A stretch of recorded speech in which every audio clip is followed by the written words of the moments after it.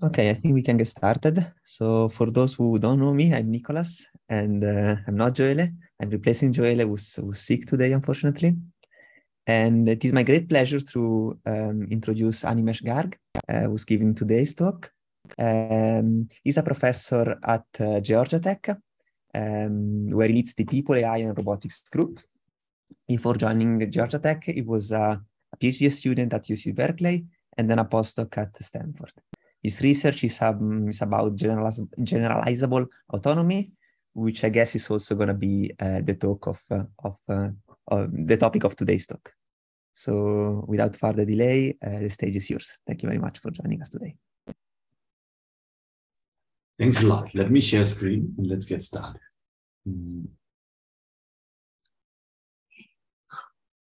Do you now see the screen? Yes, we see the screen, yes. Wonderful. Okay. Thanks a lot, Nicholas, and thanks a lot, Joelle, who is not here, but I'm super glad to be talking to all of you, and because this is being recorded for people who are going to watch this later. I am Animesh Garg. I'm currently a senior researcher at NVIDIA, and I will be starting as faculty at Georgia Tech. I've spent the last few years as faculty at University of Toronto and Victor Institute. And a lot of the work that I'm going to present today is through collaborations at Toronto, NVIDIA, and many other institutions that I work with. So let's get started. As a researcher or even as a trainee in robotics, something that has fascinated me is the ability to build robots that would essentially be able to be deployed in open-ended scenarios, something like a home. And this is something of a problem that has fascinated me for many years. I really have liked thinking about this problem for the last 8 years. To a point, a lot of my friends in the community told me that you never changed the first slide. And I said, mostly because we haven't really solved the problem. And what is the problem? Well, the problem is very simple. The problem is we want a system that can do multiple sets of tasks. Maybe if you're thinking in the context of a home robot, it can be cleaning, cooking, laundry, and so on and so forth. And you want to do these kind of things beyond the lab. You want them to actually work when you deploy them in, let's say, structured, open, semi-structured environments. Let's say you bring a robot to your home and it should work. What does that problem entail? That problem entails two issues. One, we need a mechanism to specify the task. We cannot be tuning reward functions and cost functions. We need mechanisms to specify tasks through a variety of input. The input can be visual, language, demonstrations, and we need a framework of algorithms which can, in a sense, take this input and execute the task in a constrained environment. That is what I would call one aspect or one pillar of this research. And the other pillar of this research would be taking this input. The algorithm needs to have some framework to be able to generalize. I will describe what generalization means, but for now, you can assume that generalization in this simple example is someone tells you how to build a chair, and then you can understand the concept of a chair to build new chairs.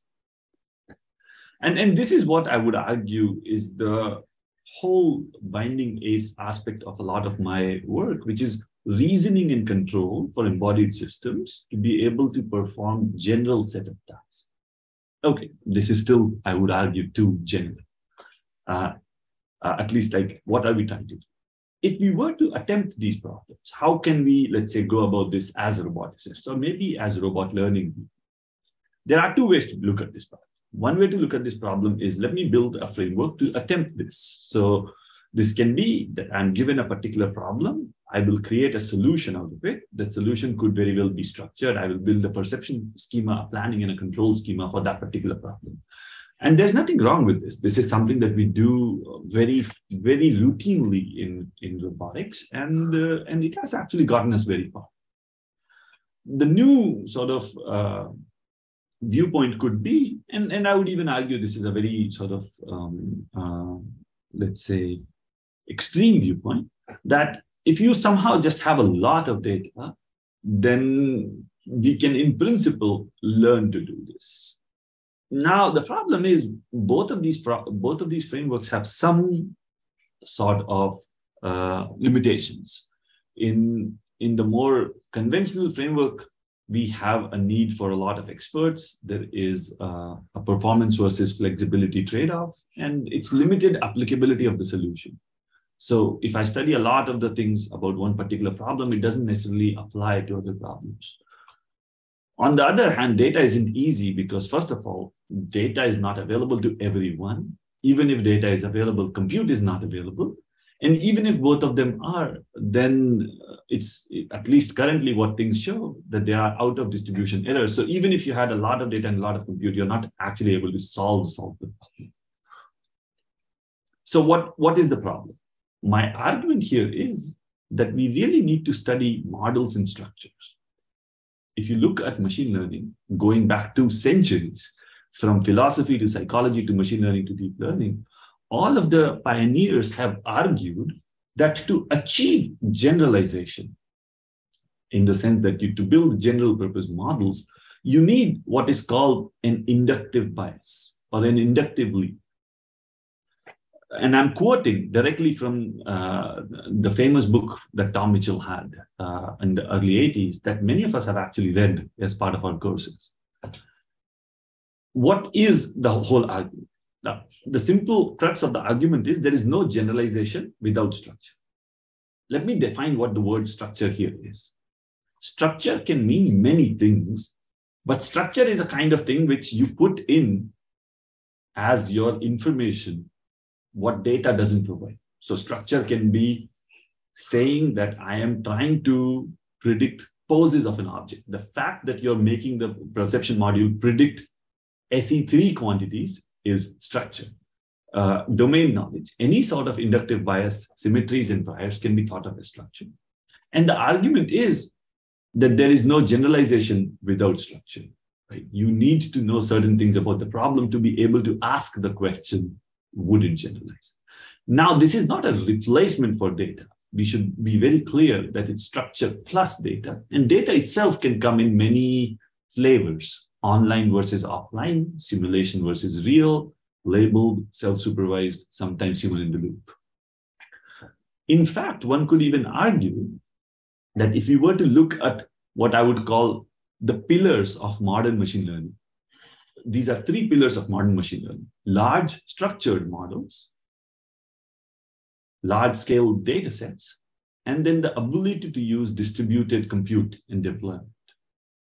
Right? So this is something that has served both vision and language. And the formula for success has been very simple. You think of interesting architectures, these days transformers, you increase the data set size, and sometimes you increase compute, and it seems that in the last 6 to 8 years, the performance is kind of just keeps on increasing with no bound, right? This has played out very reasonably, particularly for vision and language. Now, if we start thinking of robotics, is that true? It turns out that robotics is slightly different. First of all, robotics violates these assumptions. We don't have structured data, structured models, at least not at large scale. We definitely don't have very large scale data. And compute, even if we do have access to it, is not really being used because we don't really have the data to use it with. And the fact that we introduce embodiment in the problem, there are many ways to cheat around the problem that we might give, let's say, a learning system. However, if you look at a lot of inspiration from neuroscience, despite making progress in vision and language, neuroscientists argue that the whole notion of intelligence exists because of motion. It is because that we need to move, intelligence exists. And all of the other functionalities, such as sensory, memory, cognitive function, are in service of this motion. Dan Wolpert has a very beautiful example where he says that there are animals or organisms who, in first phase of their life, are actually moving and have a brain. And as soon as they find a home, attach themselves to a rock, they eat their brain because there is no need for it. which is basically a very chauvinistic view, movement chauvinistic view, where movement is the primary need for intelligence. As a roboticist, I find this interesting. But more importantly, if you look at more recent results in neuroscience, people have argued that structure is something that is built in, and that is why humans have this kind of generalization that we have. A particular example I like is this ability to say that we are built with structure, in the sense some of the structure is natural. So this is an example where humans are built to exist in a particular world where identifying faces and scenes provide them the ability to operate in a natural environment that humans face.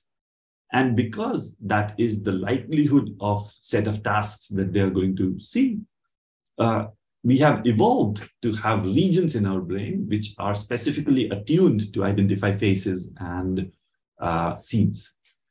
And neuroscientists basically were trying to figure out, is this learned or is this in babies? So they went to find babies very early on, as young as 6 months, and they were able to show that even when the baby is not able to see very properly, they were able to figure out that the infant had particular activations for adult faces. Basically, they were trying to show that human brain is built with wirings, if you will, or prior structure for identifying certain tasks. So one lesson here is that a lot of the specialization is actually inbuilt, not learned online. Two, which is on the contrary of this, is we do learn to specialize very quickly. So humans, as has been studied multiple times in different, let's say, fields, are specialized to identify people usually much better from their own races. Why? Because at least evolutionary, it gives me a benefit to identify individuals from my own race. And when I look at individuals from a different race whom I may not, let's say, encounter very often, then I may actually have confusion about them. So I've specialized to identify people who I meet every day, but I'm not specialized to differentiate people who I don't meet. And this idea can be taken to the extreme, where when you look at individuals of other species, you don't actually identify them as singletons, but you basically group them as a species. So you cannot really identify monkeys. But this is an ability that we develop over time. People have shown, for example, Kangley at Toronto has shown that babies early on can do this. So babies from 3 months to 6 months can actually identify individuals from different species. But over time, between 9 months to a year, they lose this ability because this is not something that is useful for them. So, and this is not just for vision, by the way. This is also true for languages. Babies are born with the infrastructure to learn different languages, but end up learning only a few. What this is showing us is, aside from the ability to specialize in hardware, if you will, we also have the ability to specialize in software. Why is specialization required? Well, specialization results in better performance. We have the right infrastructure to learn many things, but we learn only a few. And which few? Well, the ones that are relevant to us. So this is where I think it brings back to what we are trying to study. To understand the problem of reasoning and control, we need to study structured representations and understand causality in space and time. And for doing that, we study three things in my group. We study how to figure out what structure is needed for robotics. Then we talk about how to discover some of this structure. And finally, as a practical roboticist, we have to figure out how would such thing get deployed. But in today's talk, we'll try to do a deep dive only on the first part of this problem, which is structure. This particular problem itself can be thought of as a few different subtopics. And we'll start by looking at first perception, So object-oriented representations. Then I will go over how we can identify and utilize structure in the process of decision-making itself.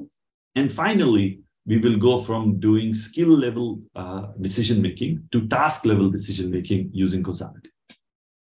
Okay, so let's get started. So let's look at first problem, which is of representation of objects. And to study representation of objects, we started out by looking at something very simple. We were looking at problems of what we would like to think assembly, or even something simple, mating. In the sense, two objects go together. So a pen and a pen cap goes together. A toy assembly or packing mangoes in a box are harder problems, of course. But there are simpler problems where you can take a pair of objects and try to mate them together.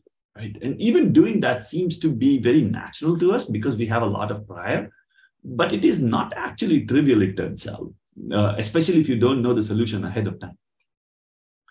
And again, this idea, if is done purely geometrically rather than semantically, then becomes very tricky. For example, if I give you basically shards of a broken vase, can you put it together? Many people can attempt it. How do we do this? What is the fundamental ability? What do we know about objects and object shapes that allows us to do this? So to study this problem, we started with a simple object data set. And what we did was we took objects and we shattered them. We decided to shatter them in many ways. So in this sense, we are trying to cut these objects in arbitrary ways. And then sometimes we also made them hollow so that the point of interactions on the surfaces that match is not easy to find always, right? Okay, so this is how we created the data set. So now the problem is, essentially you have these fractured pairs, which can be input as point clouds, and you have to predict through your model what the final configuration of the rigid system would be to put them together, right? So in a sense, we have basically posed a problem of assembly as a rigid body transformation problem. For every pair of objects, you need to predict a rotation and a translation matrix so that in some frame of reference, let's say in some global frame of reference or a relative frame of reference, you can make them into a whole object. Now, there are a lot of works that people have done where people do registration with point clouds. So ICP is iterative closest point, and sparse ICP is basically just a more efficient version of this. And we tried it exactly. And we found it was actually surprisingly bad. I'll show you some more results later on. So what we did was, okay, so we said, okay, let's try to do a learning-based approach. In this particular case, we encode the shapes into a point encoder. And then we learn an attention-based module that predicts these SE3 quantities for each of the objects' rotation. But we find that that is not sufficient because just trying to predict two objects together doesn't really get you very far. You really need to understand what are you trying to make. But often in geometric cases, you may not know this. So we add what is called an adversarial prior, which is basically a prior on the fact that the thing that I'm constructing will look like an object that I'm likely to see in a human world, right? So this prior can be constructed as a discriminator over a very large shape database. And this allows us to basically, but notice this is one of those structure points where we are providing structure explicitly to the model. But sometimes even that is not sufficient. So we actually added one more term, which is now allowing us to say that if I see only parts of objects, I should know what the missing part or missing piece might look like. So this is a shape completion loss. We don't use it during testing, but we only use it during training. During training, we assume we have access to the full shape. Hence, you can use this. During testing, you only use the pose estimation or relative pose part of the loss. And now we find that suddenly with these two priors, the shape completion and the adversarial prior enables us to basically reduce error in both translation and rotation by over 100x compared to, let's say, point cloud matching techniques. And we, of course, are doing about 10x better than other learning-based techniques as well. But really, it's not about, oh, we are the best part. I think we are just getting started. This problem was, I think, proposed this time around for the first time at CVPR 2022 this year. And ours is only like an initial result. Qualitatively, we get much farther than the usual, but I don't think we have solved the problem yet.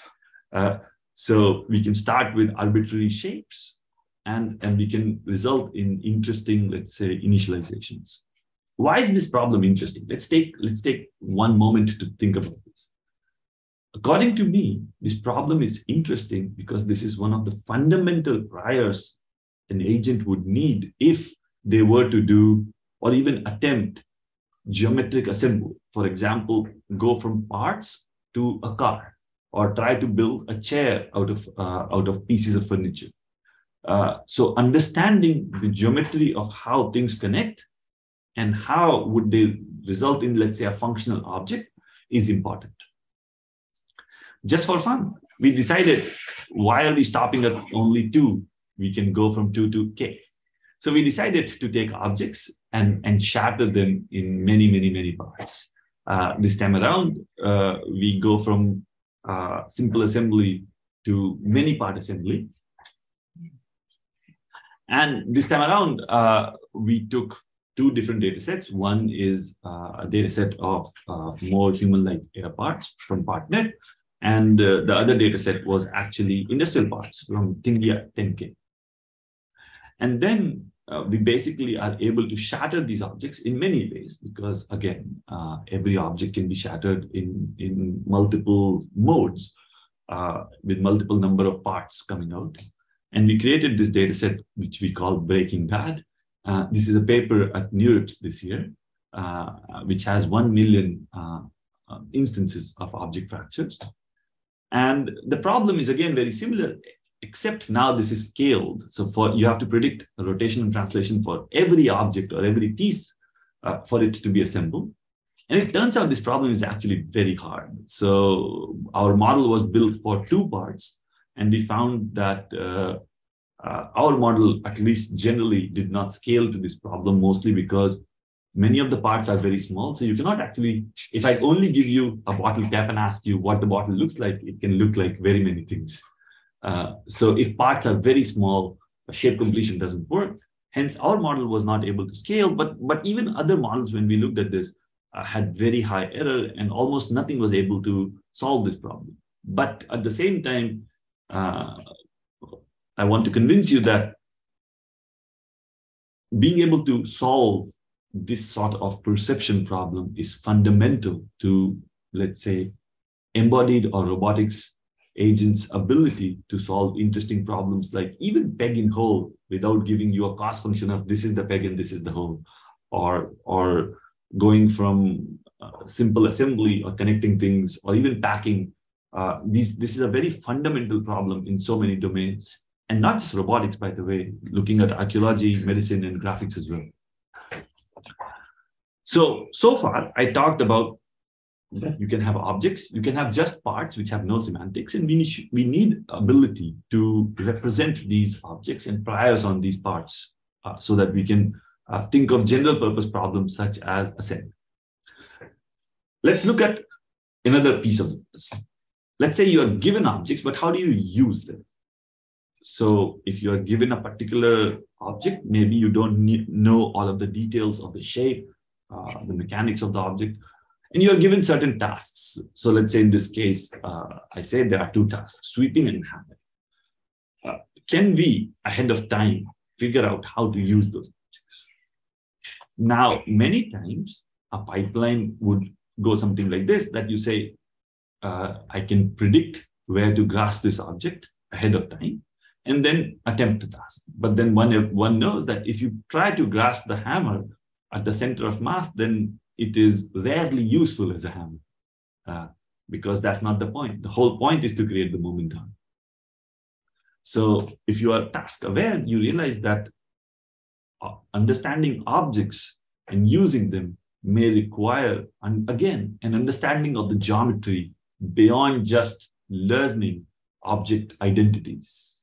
So I can use my phone as a hammer in principle, and nothing stops me, although it's a very expensive one, but it'll work.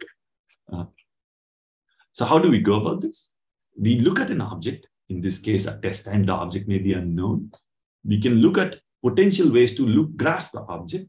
And we can say, okay, there are many ways to grasp the object. Let me rank the object grasp such that the selected grasp will result in execution. This is important. If I'm not able to execute the task, then it doesn't matter how good the grasp is.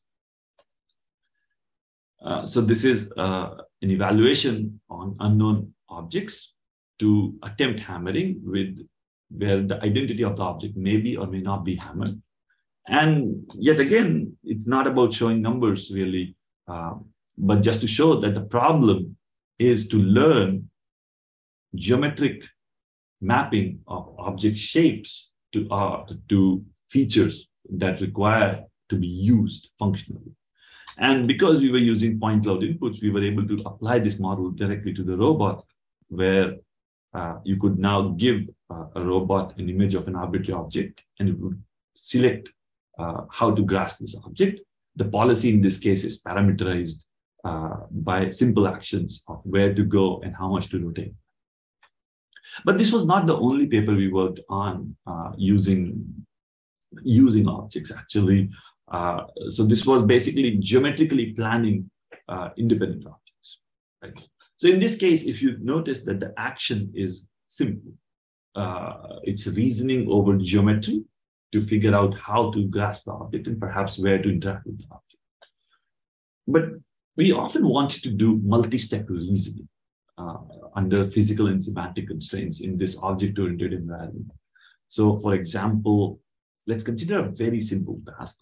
I would say even a simple cartoon task where, let's say there's a Coke can and I want to slide it over to a particular position of interest, but there is a constraint that the Coke can never exit the path, right? So this is an easy solution. You can basically push it along the path. Now, what happens if I add other obstacles? It's actually very simple. You would say that if I need to push the Coke can and I'm given a constraint that it should never exit the path, then maybe clear the path out. And once you have cleared the path, you have a solution. But this is actually very hard because it requires you to do discrete and continuous reasoning, in the sense that you have to do some sort of task planning where you have to figure out which object to push. And then there is a continuous part of the plan where to push the object by. Now, again, if you know explicit models of the environment, you can do this, but often you don't. So in this particular work, we were learning a joint model where we essentially learn a high-level model where you can basically say, if I push this object, what happens to the environment? And then a low-level model, which is the dynamics, where how much to push it by. And using this learned model, you can actually do joint reasoning. So you can think of it like this, that the C and the Z are the two variables which allow you to do reasoning over discrete and continuous aspects of this problem. Interestingly, because we are doing this reasoning, I can use this essentially in a model-based control framework where the two variables, both discrete and continuous, can be jointly reasoned about in an end-to-end fashion. So I'm not building an explicit planner, notice. So now in this case, I can put object-oriented environments, I can sense the objects, and then I can essentially, using this planner, make reasonings about which object to push and where to push it, so that you can achieve some sort of constraint objective. So in part 2, we basically talked about this idea that geometrically having objects can be thought of as affordances. And then if you are in object-oriented environments, thinking about models can give you the ability to do more than just skill learning. You can go to plan. Okay, so far this is pretty good. So we talked about models, right? So in this previous work, the model was fairly simple. We were just simply pushing objects, right? But what about models becoming slightly harder when we have dynamics? It turns out model learning is, well, non-trivial. That is why model learning is hard to scale. Let's play a very simple game. I want you to think about what the model is in the image. right? So let me give you the answer for this. This is a ball bouncing in a box with no damping. Let's do a practice run. What would the model be here?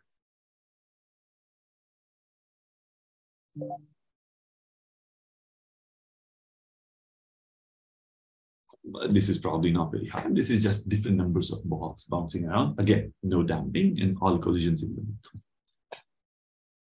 Look carefully here.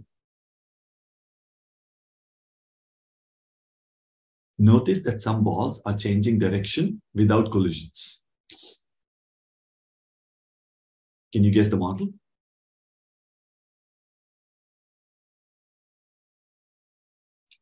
Turns out it's actually very hard. You can say there are 5 balls. I can see 5 balls, but I don't really know what the connections are.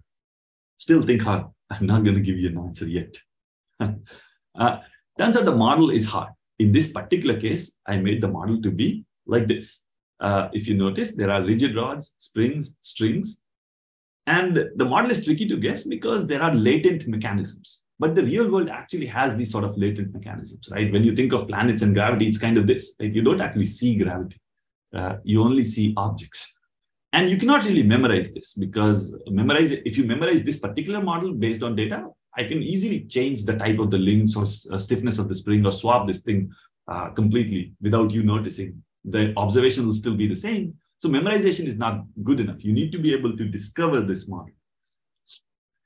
And the same idea, by the way, is much more useful if you're trying to build models of environments where full state representation may not be a good idea. For example, fabrics and clothes.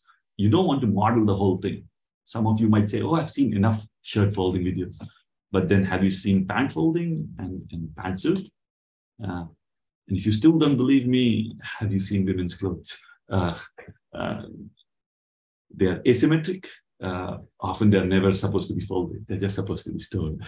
But more interestingly, importantly, the idea is that models in the world for objects can be very large variety, and you cannot fix the model a priori.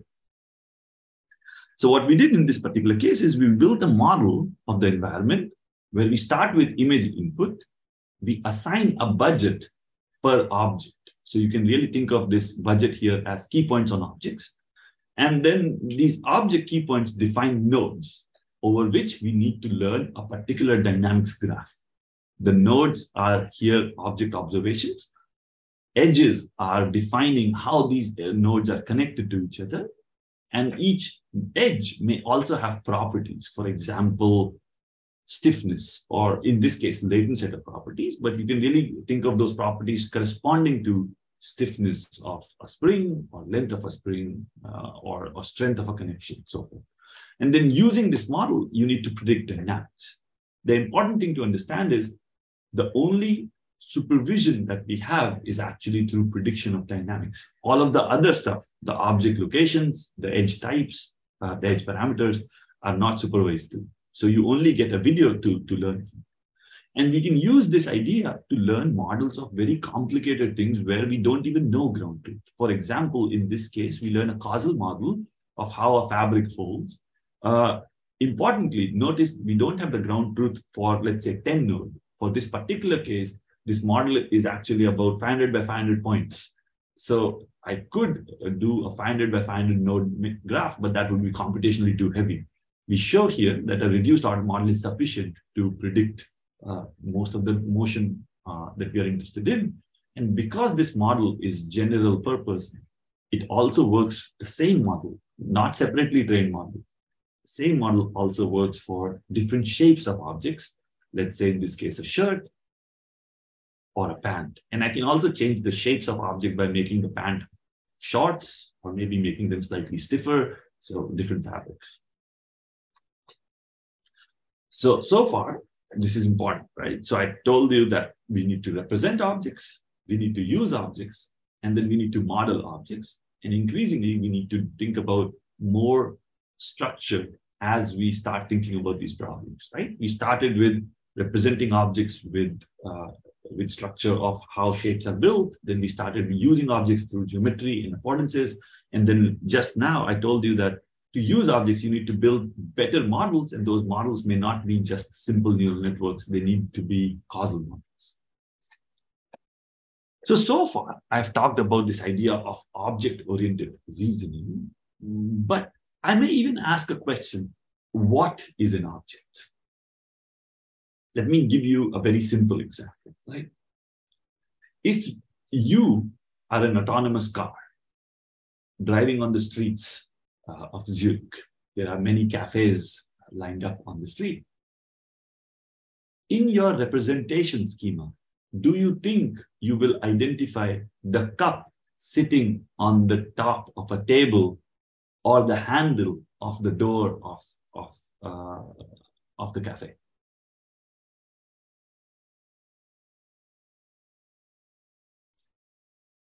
I would argue no, because for a car, neither of those objects result in any change in action. The fact that the door has a handle or not has no bearing to how the car will drive. So if I am a car, then I will never learn to recognize the handle because it's of no consequence to me. On the contrary, if I was a humanoid walking on the side of the road, then perhaps knowing what is a handle is useful because then I need to use it to open the door. So the point is that even the notion of what is an object is not an absolute truth. It is dependent on the morphology and the set of tasks you are expected to do. So the notion of object should emerge, not be pre-trained or pre-decided. So this is where we started using or looking into models, what are called slot models, where we want to do unsupervised object discovery and use those models for decision making. So slot attention is this idea where you are given a particular, let's say, data set, in this particular case, let's say a video, and you initialize your representation very simply. You think of this as slots as bins. You don't explicitly say what will go into the bins, but you only say things that will go into the bin are essentially independent components of the environment, right? And depending on what you are going to do with the bin, things that are needed independently for your decision-making process will be separated, others will not be separated. So in this particular case, you can really think of it as the background and each of the objects will automatically be separated or should be separated.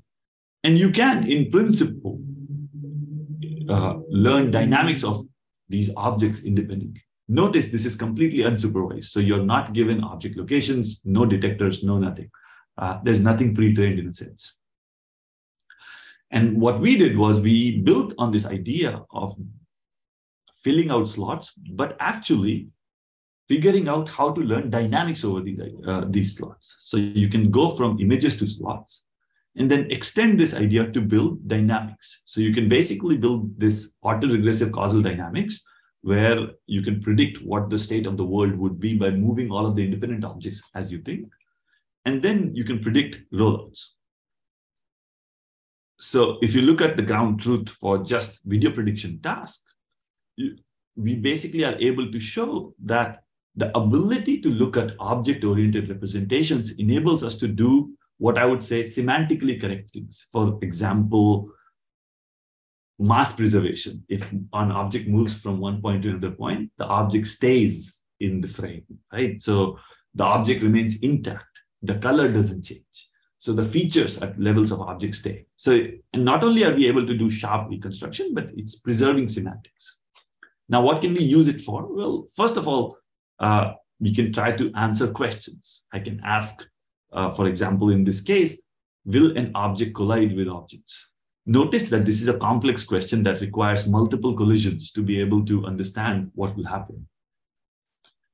So we look at an observed set of frames, we do a future prediction rollout, and we show that our models, purple in this case, are basically state-of-the-art for visual question answering compared to other models which are specially built for this particular task. Importantly, as I said, that the model needs to do predictions of variety of objects and multiple collisions to be able to answer this question. So the prediction needs to be fairly correct.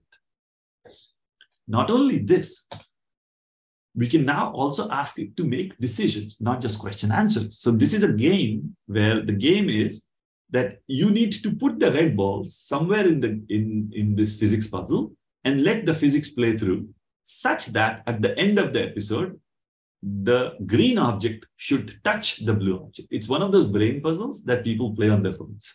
And it's a procedural environment. You can make many variants of this environment, but it really requires you to understand the notion of collisions and at least 2D physics fairly long term with multiple bodies, right? One could argue it requires a lot of reason. And these are not trivial, actually.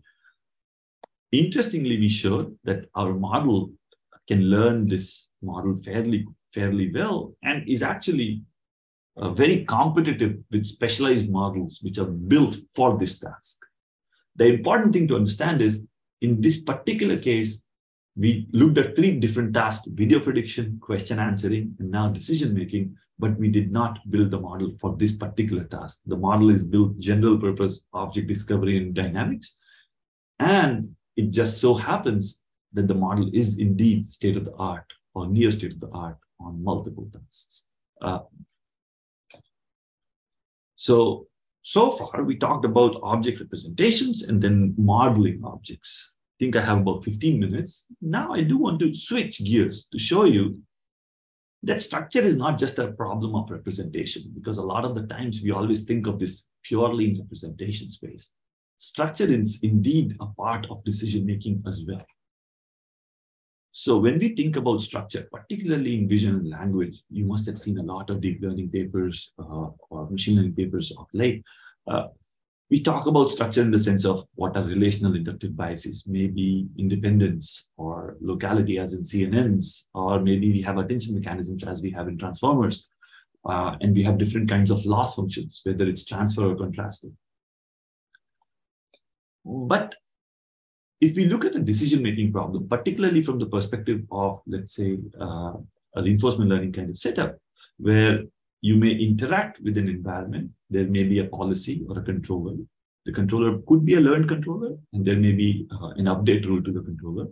And there is a robot that gives you some sort of cost function out of that. The problem is that this line of work, particularly pure reinforcement learning, has indeed helped us get very far in doing interesting tasks. But when we look at the kind of things we want to do, either learning very fast, where I like this example of an elephant born with a very hard to learn, hard to control trunk, of which it may not know the model of, but very quickly it is able to learn how to control a very complex object to use it in very, let's say, intuitive control tasks. And at the same time, many humans, not just humans, actually most mammals who have a neocortex, are able to interact with a large set of environments, open-ended tasks, to understand the models of the world. None of those things are really existent in these current models. So the question we should be asking is, what sort of structure is required for, well, decision-making? Or is there a question of structure? Is it always in perception?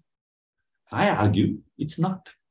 To understand this, let's go deeper in an RL model, right? So we started with the simple diagram of observation in control, output, and environment, but there's more to it. First of all, more often than not, if you're a real roboticist, you are very likely going to process your observation with some sort of perception into some state. This doesn't always have to be end-to-end. Sometimes this would be a pre-processor. Let's say the state is now fed into a controller. That controller outputs some abstract action, but that action can often be decoded as well. Maybe you are not operating in talk space. Maybe you're operating in end effector space that converts it to talk space using maybe dynamics of the robot and PID controllers. And if you look at the box inside agent, there is more to it. In addition to a controller, sometimes you will also have a transition model or a model of the dynamics, and maybe even a utility model or a value function. And depending on how you use this, it might either be called planning or learning. And there will be some sort of update rule. And the question is, what insights can be built in this problem of learning by interaction? This problem is often solved with an algorithm or algorithmic family called off-policy RL. We will not get into details of this, but let me explain the high-level pitch of this is, you start with interacting with an environment. you collect some data. Using that data, you fit a value function. Value function is basically your estimate of what the utility of taking an action in a current step is. And using that utility function or a value function, you can figure out what the improved policy is, and then you can iterate this loop. It is called off policy because the policy that is interacting to collect the data and the policy that you are updating may not always be the same. That's all. That's all the things you need to know. So let's ask, where is structure first? Let's do something simple first. When we do deep learning, we often estimate Q functions or value functions with NLP. Can we do better? We found that better architectures improve performance. In this particular case, it was very simple that we tried ResNet architecture. ResNet architectures are basically these architectures which provide hierarchical connections or skip connections, as it's called, which allow you to learn representations at different levels of abstractions. And we found that such a minor change, something that is very well known in computer vision when applied to reinforcement learning, improved performance across all benchmarks to a point where we were very surprised because it did not feel like, well, very deep science. It was small changes that we were able to discover such a large performance. So lesson here is that there is structure. It's just that we don't have a lot of understanding of where the structure needs to be put in. Another problem was we have always been thinking, especially when we think of reinforcement learning, and sometimes even control, by the way, we are solving infinite horizon problems. When we estimate Q function, we are basically saying what is the best action I can take now, assuming for infinity, this is the Q function or this is the policy I will follow. But many times that's not what you do. If I give you an exam right now with 10 questions, and I give you that there are only 20 minutes to solve them, are you going to solve the hardest question first? Or are you going to solve the questions in order? It's likely that you'll flip through the exam and find the easiest question. Why? Because that's the best bang for buck. While if the same exam was given to you for take home, maybe it doesn't matter because, well, in a very long enough horizon, you can solve this problem differently. So the policy indeed depends on the horizon. So then why should the value function not depend on the horizon? So we changed that and we created these, what we call horizon-aware policies, which are cumulative accessibility, where notice that the value function has this term H that enables you to do this. If we go back to our RL problem, it's not just that we need to do it in Q functions. I already showed you a few minutes ago that transition models can be structured. We talked about this just a few minutes ago about this. But even when we are learning transition models, often when we do deep learning or deep learning-based model-based RL, we say that models should be learned for correct prediction. But what is the correct prediction? Do you say correct prediction is just predicting everything in the environment? If, again, you are an autonomous car, do you care what the shape of the cloud is and how it evolves over time? Likely not. Predicting everything in the environment is not necessarily the right thing to do. You need to predict things that matter to the task. So we have been working on ideas of what we call value-aware or task-aware decision-making. So model learning should basically be focused on what you are going to use the model for, and that can enable you to learn much more efficiently, in the sense you don't need to predict quantities that could very well be just noise or are not relevant. And the model capacities can be very low, so you're much more efficient from a compute perspective. Not just that, we have also shown that perception modeling matters. So for example, what is the choice of the state, especially when you have multimodal input, matters. In our past work, we have shown that you can learn these multimodal state representations, and if learned correctly, they make policy representation easy. The same thing actually also is possible on the output stage. Doing search in the right abstract space matters a lot. We showed that if you're doing reinforcement learning for, let's say, a robot, doing it in the correct action space matters. In this particular case, we showed that the right action space is variable impedance control in end effector spaces. And that allows us to do sim to real without a lot of engineering. And interestingly, this was not limited just to robots or manipulators. We can also do the same thing for legged robots. We were able to show that if learning happens in the centroidal action space, then you can control or you can compute the torques on each of the joints and also the forces that appear due to ground reaction using MPC. So this is basically ideas where if you know something about the problem, the structure helps a lot in learning. So I just gave you an example where you can do data augmentation, you can change model architecture, you can change the value function, the objective of your function itself, state, and perception encodings. So there's a lot of structure that we're leaving on the table if we try only an end-to-end simple learning problem naively. So far, I only talked about skills. But in real world, especially in long-term decision making, a lot of the times we need to think beyond skills.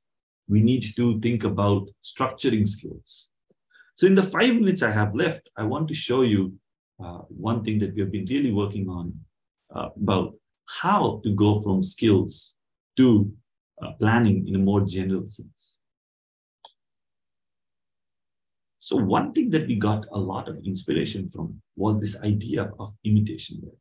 It has been shown that humans in general learn a lot of their skills, not from trial and error, but often from, well, looking at things. For example, I can look at my mom cooking to figure out what a recipe of making eggs is. Or I can look at YouTube.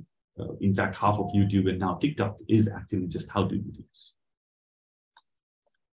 So in the next part, I want to talk about how we go from skills to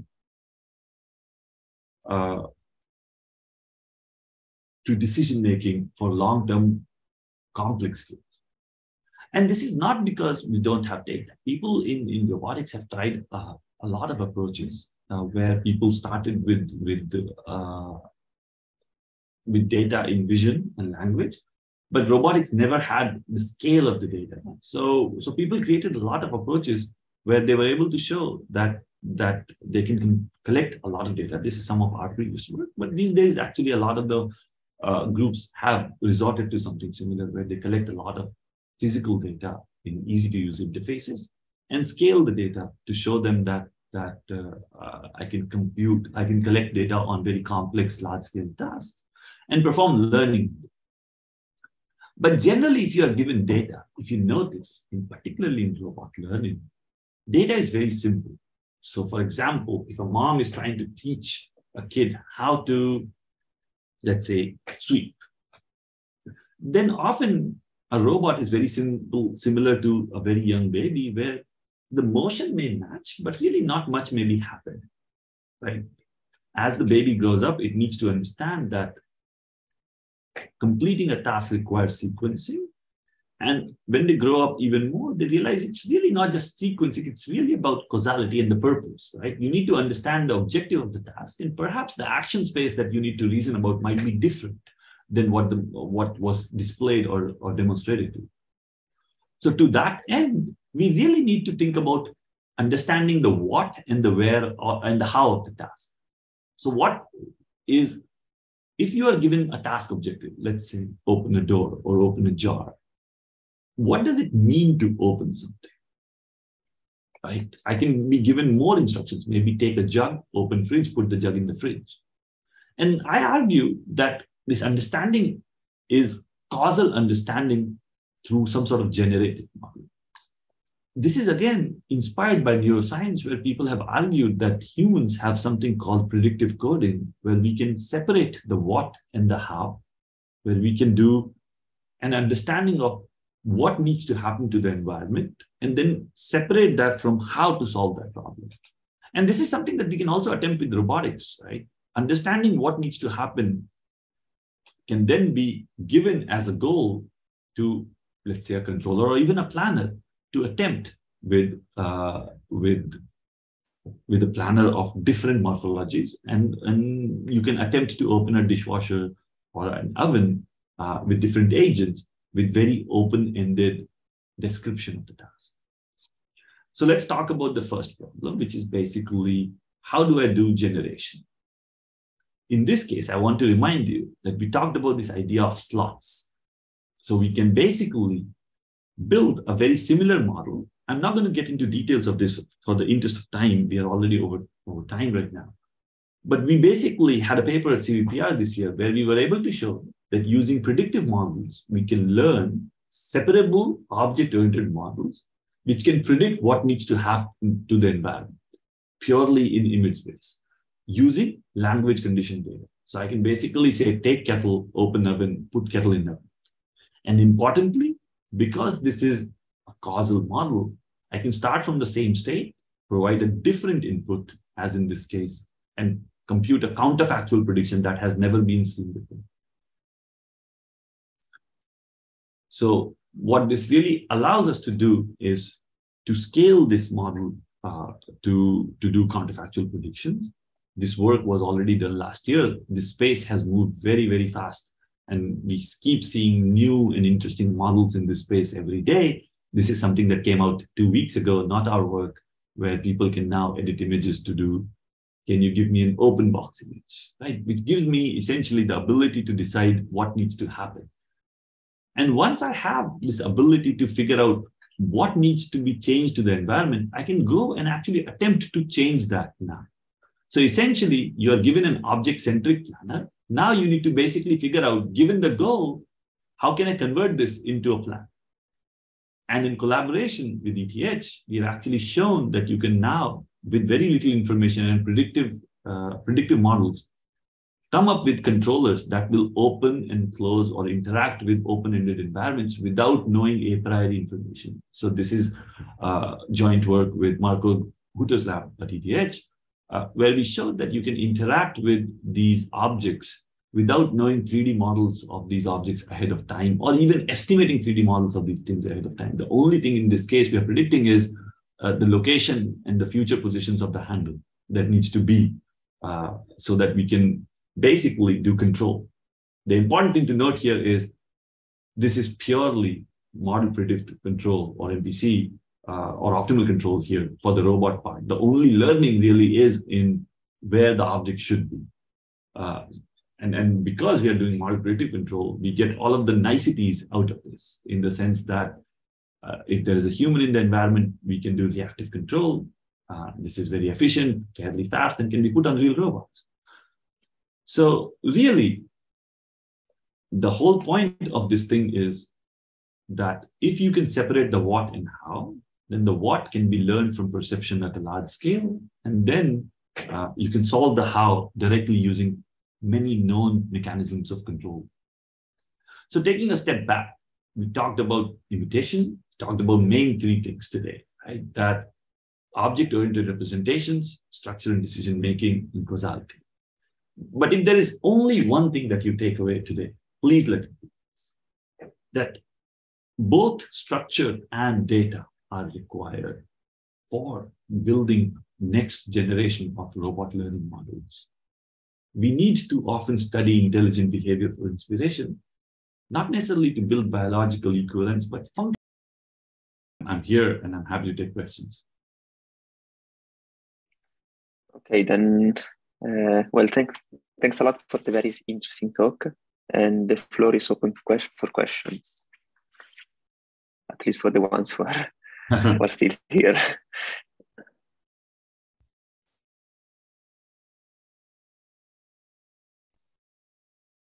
Maybe I can ask a question. Absolutely. At least in the setting of these assembly models or problems, what's the achievable performance there? Should it be 100%? So that's sort of what we should aim for? Or no. So we should aim for that, but I don't think we are close to 100% at all. Actually, we are very far away from that. These problems, particularly geometric assembly, is particularly tricky because even connecting 2 parts of arbitrary known shape is not easy. So far, we are getting good performance purely in vision, but I would assume when you go from vision to robotics, you probably want to do multimodal fixing, where you also use, let's say, contact information. Now, if you go from multi-part, let's say pairwise assembly to multi-part assembly, that becomes much more tricky because currently there are no simple algorithms to even predict the sequence that is dynamically feasible. So let's say, if I tell you build a chair, like a learning-based model might say, put one leg on the top and then put other legs. But the problem is this intermediate thing is not going to stay stable upright. So it's not physically viable. You have to figure out a plan where, for example, flip the top, put it down, put the legs upside down, then flip it up, and then put the back. That might be a more viable way to do it. But currently, this sort of planning doesn't yet exist. So the jump from object representations to embodied plans is something that is not yet existing. This is a very open-ended area, I believe. But let's say, at what success rate do you think we can say, okay, we've solved the problem? Because also humans cannot, get to 100%, I guess, right? So I think that would really depend on many things. Right? What do you mean by solving the problem? Solving the problems in perception? Yes, that could potentially be thing that I think we can think that we can attempt to solve this problem in a few years. To attempt to solve this problem for a real robot, I don't think we can solve this problem in generality because we don't even have good hands. Right? A lot of these things require dexterous manipulation for which we don't actually have the hardware for or the sensing for. And even if we had that, we don't have low-level policies for. For example, we don't know how to screw things in a generic setting. So there are many, many things that are there right now that may not be reachable yet. In a most, what you would say, open-ended sense of the problem. In let's say, slightly more constructed set of the problems, this might be possible. Okay, great. Are there other questions? Well, if not, then thanks a lot again. Thanks a lot. See you all next week. Absolutely. Thanks a lot. Thanks a lot for inviting me, and thanks a lot for sticking around. I really had a wonderful time, and hopefully I'll get to meet some of you sometime in person. Yes. Thanks a lot for joining us.